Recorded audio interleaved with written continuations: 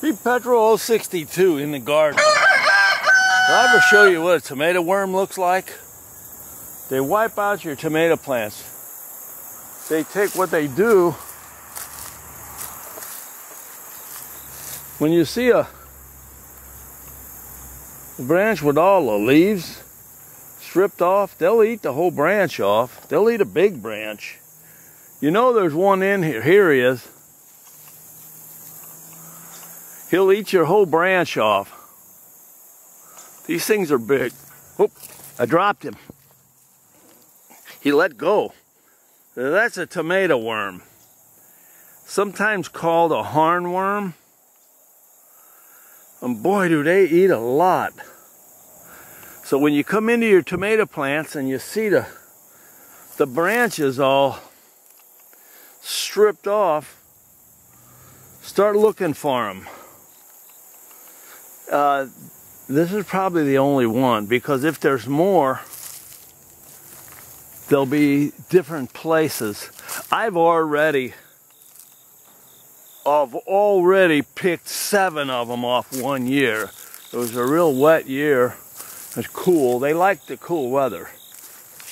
But I don't see any more. So anyway, there it is. It's called a hornworm. I don't think it bites you. The horn's on the tail.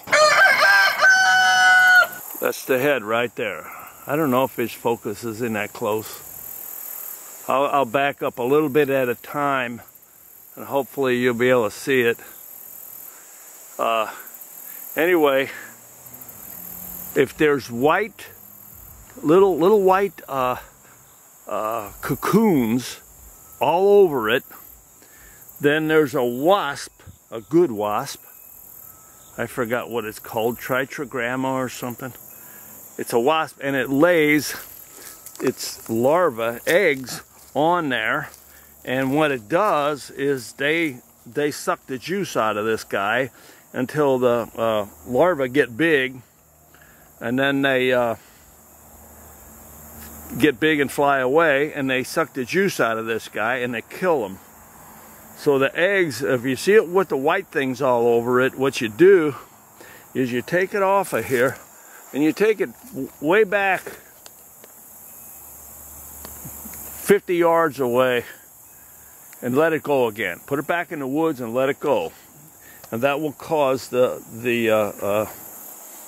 larva to survive, and he'll be dried up in a couple days. They'll take all the juice out of him and dry him up. So anyway, I don't see any more. But I don't have many tomatoes this year. Really bad. Had a lot of. It was dry. It was really a dry year.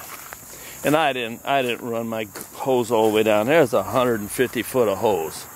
So what I'm gonna do with this guy is, being he don't have any larvae on him, I'm gonna put him out of his misery on that piece of plywood. Ready? Splat. He's squashed. He looked like a bug in a windshield. So, anyway, if he had the larva on him, I would have taken him way over someplace by my pond over there or something, or somewhere in the woods, and let him go. Put him in a safe place where he won't get run over by the lawnmower. And then go ahead and let him get chewed up by the larva. Anyway, I got a couple of green tomatoes in there. But I noticed the worm. So, anyway, today is... this is what time of the year they are, September. Today's September 11th. And I got a lot of work to do. I got to grind that up, cut it up, mulch it, whatever I can do to it. Whatever I can do. I don't burn anything because it makes good mulch and it makes your grass grow and your lawn grow. I mean your garden grow and everything. Anyway. Hey, I'll show you something real quick before I go. Real quick. Look at my, these are my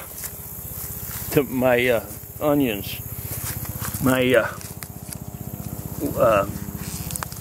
walking onions or Egyptian onions or whatever. They are really good right now. This is August, yeah, September 11th. And I just peeled them off. I cut them down to about 6 inches. Anything, that plastic, all I got that for is to keep the weeds from growing. I don't have time to weed everything, you know. But I might put there's a better picture there on my other one where I showed them short. Anyway, it's time for me to run. I put this video together, get it on, and they showed you my worm, my worm. It'd be me and you in channel 62, okay?